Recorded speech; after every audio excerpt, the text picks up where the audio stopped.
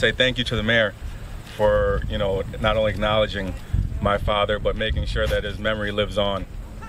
I'd like to thank Commissioner Norm Jones for pushing this through. I really appreciate the city of Rochester, and I've always thought of that as my second home because of all the times that I went to take your child to work day. It kind of became a second home. So I really appreciate the honor. My family appreciates the honor. We're happy to be here, and we're blessed. My father passed away November 2nd, 2009, and we're approaching a decade of our father being gone. So the timeliness of this is not only appropriate, but so meaningful to our family. The one thing I can say about my dad in terms of his legacy and what he left behind is a passion for your community is not questionable in our family at all whatsoever. There's an expectation, there's an obligation, not just to the immediate people in your lives, but to the people outside of it. And I'm going to share a story, just kind of, tying everything back around to that. Before my father had passed, it's probably like 2006, 2007, had a conversation with him because he was reading a book I wasn't familiar with. Usually he's into sci-fi, that's his thing. Usually Jurassic Park or something like that. This was a different book, and I asked him about it. I said, what's the book you're reading about? What are you learning? And he said, it's this guy Barack Obama. He wrote a book. It's a senator in Chicago. He's talking about becoming president of the U.S. And I said, first black president? He said, yeah.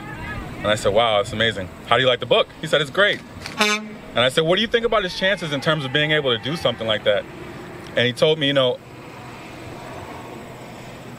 I think what he's trying to do is awesome, and he seems like a great guy.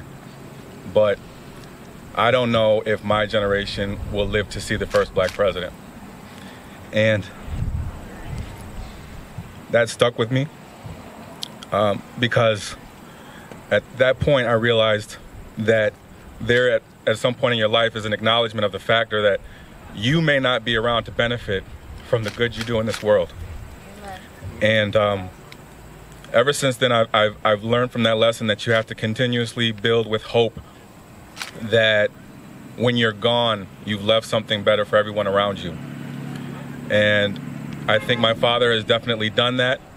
And unfortunately, he was not able to enjoy the inauguration and presidency of Barack Obama, but that didn't come without people from the city of Rochester bringing him all types of Obama apparel and stuff to leave in his room. It made me think of my dad every time I saw Barack, and it always reminded me what a great person we were blessed to have within our life.